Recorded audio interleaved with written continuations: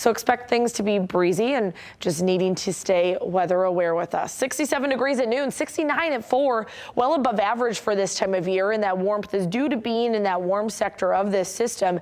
And then we'll wait on that cold front to move through overnight, seeing then those scattered showers and storms primarily in the afternoon and evening hours. It'll continue this evening. Temperatures will start to fall after midnight and continue to cool us down then through tomorrow.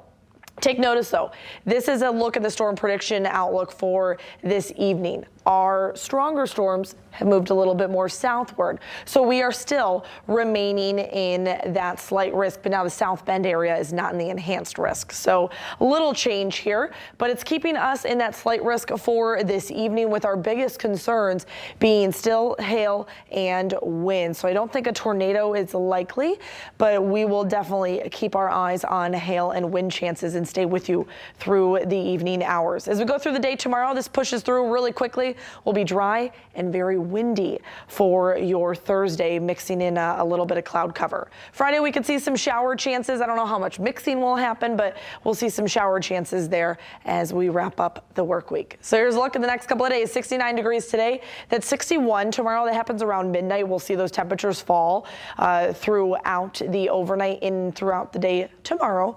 But it's definitely going to be a breezy one.